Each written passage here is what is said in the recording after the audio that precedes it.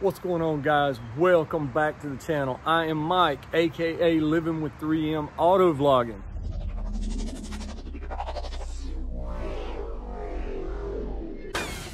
And today our focus shifts back to the boat. What is that noise? So the Amazon man just dropped off our package to do our maintenance on the boat.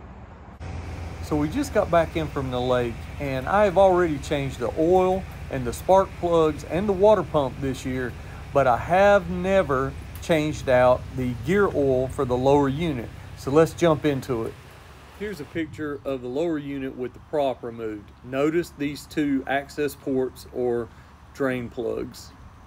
These plugs are a hard plastic composite material that can be removed with either a flathead or a Phillips screwdriver tip. All right, so let's go ahead and open this thing up. See what we got here. If you're using a raw razor blade like me, be careful. Too cheap to buy an X-Acto knife. Book. Oh yeah, parts, all kinds of parts. That's pretty cool. Lancet Marine. You know, I'm not sponsored by them or anything like that, but I did order this off of Amazon. Okay, and it's 1 quart or 946 milliliters of gear oil, SAE 90. All right, so, and it comes with, from Suzuki, gear oil pump 990C0-99002. all right, this is a pump with some fittings right here. Very important. Can't just buy gear oil and think you can replace it without this. This is a very important part of the project. And remember, guys, links will be down in the description, so pick yours up today off of Amazon. All right, want to lower that unit all the way down. And here's a few of the tools that I'm going to use today. You want a good oil drain pan, and you're going to put it right under the engine right there, right underneath the skag. Please tell me I didn't just call that a skag. Skeg, maybe. Who writes this material for me? I feel like Joe Biden. Now, before we get started, I'll just go ahead and tell you, it usually takes about 1 quart of the gear oil. All right, but you may want to get 2 just to be on the safe side. You never know. You could spill it. It could require a little more for your application. You never know. So, but right there, you can see there's 1. That's the upper, and there's the lower, way down here. All right, so we're going to remove both of those, starting with the bottom one first. Let's get to it. So, flathead screwdriver, we're going to remove the bottom one first.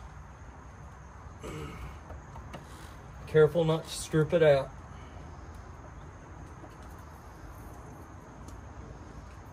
Want to catch that best you can. All right, just like that. All right, you'll notice it's got little plastic washers on here, but you do not have to replace these like you do the motor oil drain plug. All right, so you notice it's draining right here. Okay, when you open the top one up, it's really going to gush out.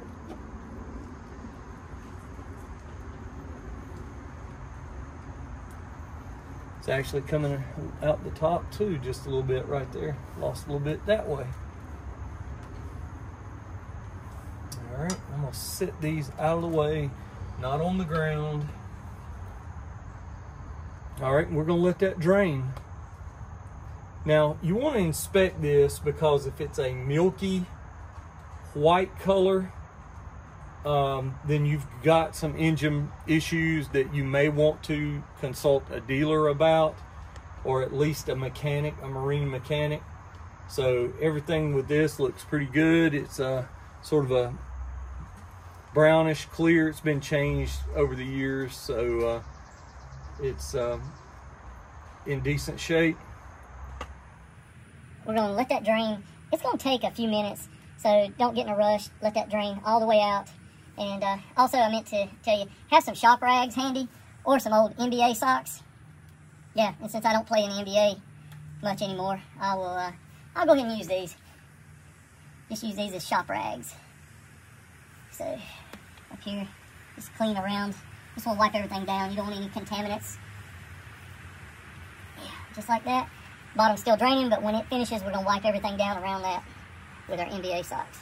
I had somebody ask me, and they sent me an email, and they were like, okay, why can I not put that bottom plug back in and just, without this pump, use a tube and just gravity feed it down through there? So I'm like, I don't know. I guess you could, but you might spill it. And I'm gonna be honest, oil is not cheap these days. But I'm doing this per manufacturer's instructions, and it says to connect my pump and my fitting right here to this bottom, and we're gonna force the fluid in this way until it comes out the top. All right, so open my bag, and we got two different fittings right here. So it's gonna be this one right here. Screw that in there, and you're just gonna do hand tight on that. That's why it gives you these little ridges on here. Don't put any pliers on that. All right, so now what we're gonna do is connect this down here. Hold this up and twist this around just like this. That way you don't have to take your tube off of the little yellow nipple. All right, just like that. Okay, last step. Open our oil, just like this.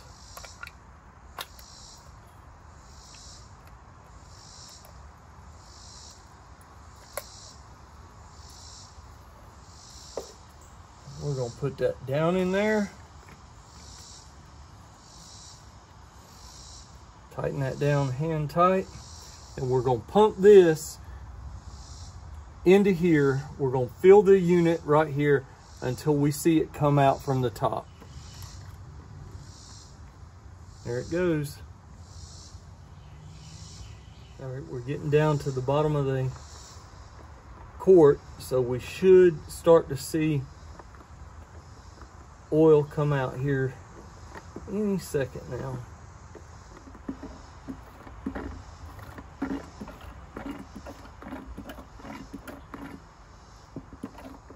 There it comes. And that's exactly 1 quart. See it? It's coming out. So we want to put our top plug back in carefully. Let me try it with my hands first. Yeah, it's easier to get it started with your fingertips. All right, got it in there.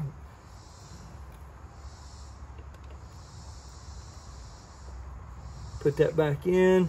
You want to put it pretty snug, but you don't want to mess anything up. You don't want to strip it out or anything like that. Take your NBA socks or your shop rag and clean this off.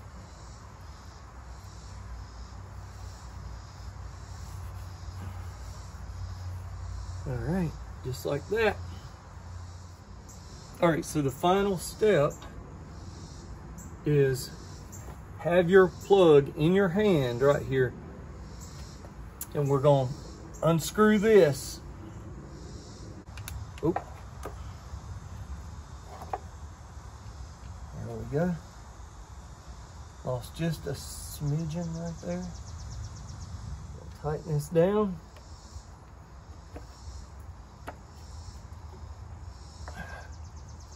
Just like that. We're going to do a final wipe right there. And up here. Clean everything off really well. That's it. Job's complete. Hey, hey, wait. Don't leave yet. Don't leave yet. Check out my buddy's channel. I promise you, you will not be disappointed. Check it out right now. Tell me what you think. Absolutely unreal. His name's Keith, Fishing and Stuff. Go to it right now.